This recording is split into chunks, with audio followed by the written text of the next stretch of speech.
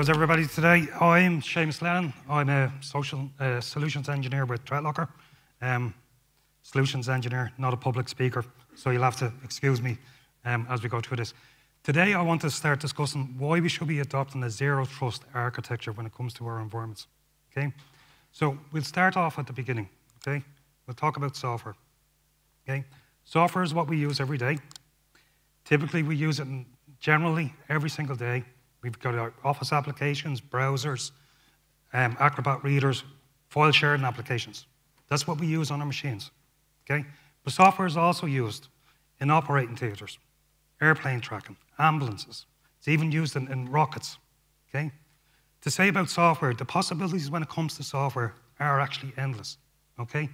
We can use them anywhere we like and use them in that way. But when it comes to software, those possibilities are also potentially bad for us too, right? So the reason for that is that at the end of the day, malware is software. What's the difference? It's just code. All it is code that's been developed and executed within an environment. There's nothing that says whether it's good or bad. Depending on what side of the fence you're on, the outcome is either good or bad. Okay? And when it comes to malware, we're going to talk about malware today and where malware came about. Okay? Like the facts are about when we look at malware itself, 540,000 pieces of malware are detected every single day. Every day. There's over 1 billion pieces of malware out there. Out there every single day. Every minute, at least 4 businesses are victims of malware and ransomware today. So what can we do and say about malware? When you look at the actual history of malware, okay, the early stages of malware were very simple, okay? Very, very simple. All they were things that popped up on your screen. They actually used to say, you know, silly stuff about Bill Gates, but that's all they did. But malware then evolved into what we know as ransomware, okay? And with ransomware, if you look at the history of ransomware, where it all started was in 1989. That's how far back it started, the AIDS Trojan, as it's known, okay? In 1989, this would infect your machine. After 90 cycles, as in after 90 restarts of your machine, it would start encrypting your file names. Now, this is well before we had Bitcoin and everything else like we do today. And the result of getting this actual ransomware off your machine was to send $189 to a P.O. box in Panama. That's what the solution was. Now, the actual developer of this ransomware, Joseph Pep, was obviously later on caught up and was arrested because of this, obviously using the P.O. box. But that was the first documented ransomware. Then it started to evolve, and traditionally what ransomware was, it would infect your machine, and just your machine. So it was kept unique to that endpoint as such. But then that's sort of evolving. And in 2017, we seen a new type of ransomware, which was the WannaCry. So the WannaCry ransomware had the ability to spread across networks, infecting other machines and encrypting each and every machine within that environment. It propagated through networks using the Eternal Blue. And we reckon that it was actually developed in North Korea. That's what they think. But the damage of this was completely different to what we had before, okay? Because of its ability to spread. Now, we start evolving then even further to Conti V3.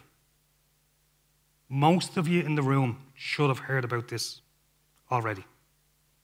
If anybody hasn't heard about this, on the 14th of May 2021, a couple of months into the pandemic, what happened? The HSE was taken down. It was the Conti V3 attack that caused it. It used PowerShell to send out Cobalt Strike beacons within the network.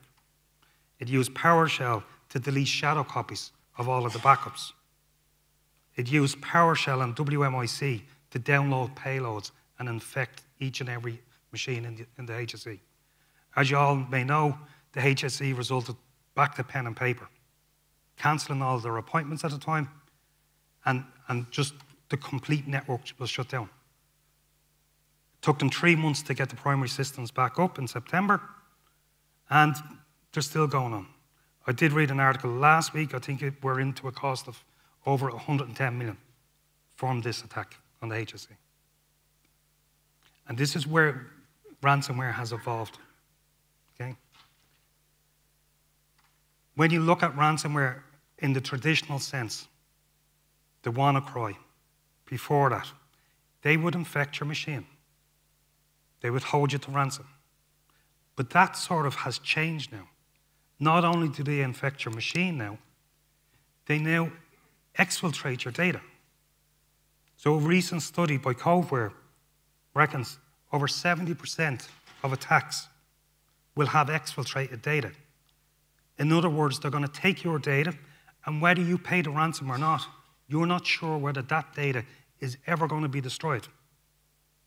So if it is sensitive company information, you've no guarantee that you're ever going to get that data back or it's going to be successfully destroyed.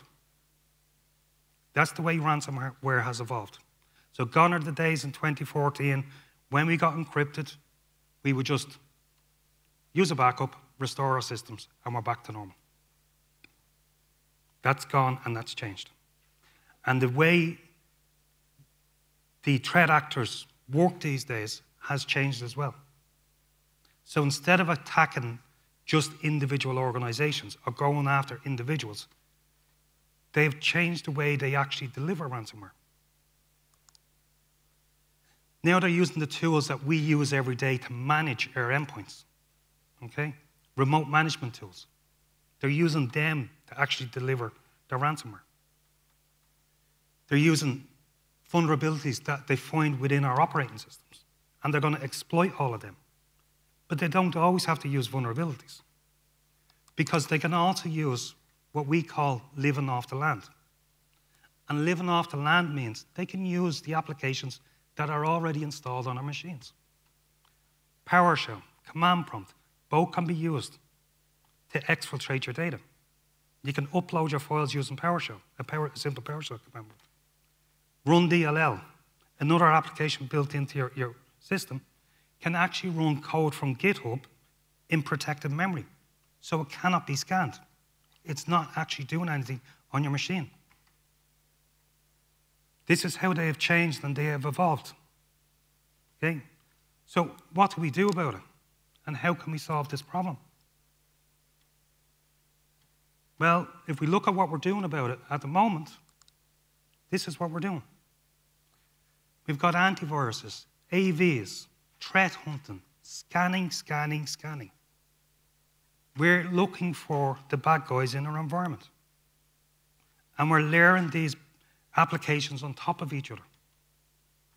But the problem is that none of these will take account for zero-day attacks. They're going on by what they know already. It's like having a house alarm with lasers and the best of everything, security cameras and everything, and then going out and leaving the front door open. It's just not working. We know it's not working. So what can we do about this? What can you do about it not working? How can we stop this and stop being victims of ransomware and of these threats, the zero-day threats? Okay? So when we look at it and we look at what we're currently using, we know that it's not working. So where's the solution? I want to introduce you to what we call the triangle, the security triangle, okay? The security triangle is very simple. On the left here, what we can see is what we're doing already. We're doing our scanning. We're checking for known vulnerabilities. We're doing everything that we know, okay? On the bottom here is our security awareness training, okay, to teach users about being aware. Now, no matter how successful you are at security awareness training, there's always going to be a Doris in accounts that's going to click on silly links and install some. So you can't always rely on that. Where most people fall down is on the right-hand side, which is where our controls are. These are the things that control what can and cannot happen in our environment. The most successful way of mitigating against a phishing attack is multi-factor authentication. It's very simple. Whether somebody puts in credentials or not, with multi-factor authentication, you're eliminating that. You can just change somebody's password, but they can't get into the system. And the control side of things is where we're falling down when it comes to our security and how we protect ourselves. So on the control side of this triangle, you can see that what we have in here, we've got our traditional firewalls, our multi-factor authentication. But then let's introduce more tools to that, okay? Application whitelisting. Basically allow only the applications that you want to run in your environment to run. We've got ring fencing, which controls what they can and cannot do. And storage control to protect our actual data. All of this is about what we call zero trust. And the idea of zero trust is giving the least amount of privileges to our applications and our users within our environments. And the reason why I say applications is that every application that you run on your machine has exactly the same access to all of your data that you have as a user. Very simple. Google Chrome has all those privileges that you have as a user to access all of that confidential information within your environment. So let's start minimizing the risk and start enhancing how we can protect ourselves, okay? So zero trust security, it blocks everything by default, okay? Once we're in a zero trust environment, we're only allowing the tools to run that we wish to allow to run. And we're going to block and deny everything else, okay? So with Threatlocker, there's a number of ways that we do this and we approach the zero trust model. So firstly, application whitelisting. Allow only the applications that you want to run within your environment and deny any executable of any process that you do not pre-approve beforehand. Why is this so important? Zero-day attacks using processes that we haven't pre-approved. Because we haven't pre-approved them, we've stopped them from executing in our environment.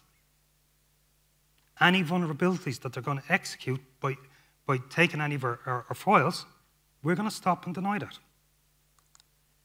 Ring fencing. Of the allowed applications we're going to allow in our environment, we're going to put controls around them. Do we want Microsoft Office to be able to access PowerShell? No, we don't. Because that is actually one of the most common ways ransomware is brought into our environment. It's Microsoft Office links, clicking on PowerShell to download a payload. So we're going to stop PowerShell from doing that and Office from accessing that. Again, PowerShell. PowerShell has the ability to exfiltrate all of our data. What are we going to do? We're going to stop PowerShell from accessing our data. We're going to control what it can access. Very simply, stopping it from exfiltrating that data. Okay? Storage control. Storage control is basically putting policies around your data.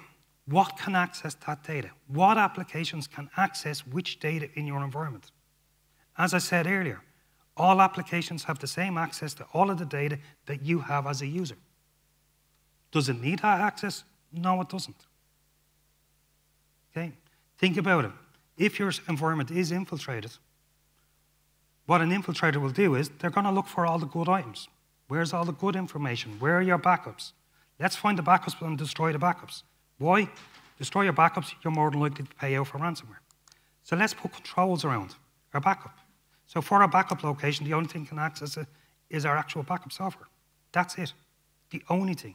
So even if somebody does infiltrate in your environment, they're not going to be able to access or damage that precious data of your backups. Elevation control. Remove the user's need for local administrative access. Cut out those privileges. You don't need them. Okay? We can elevate applications giving users that privilege if they need, but we can do it in a controlled fashion. Okay? Finally, I'd just like to show you this, and this is how ransomware has evolved. Okay? Gone are the days the, spotty teenager in a bedroom writing code, infecting your machine. This is actually a support chat, genuine support chat, from somebody who was infected by ransomware. They were kind enough to actually tell them how they can get around and how they can avoid it in the future. Very nice and very speedy response. It's a full business now. It's no longer an individual. Okay? So we need to start protecting ourselves and start changing the way we look at endpoint security.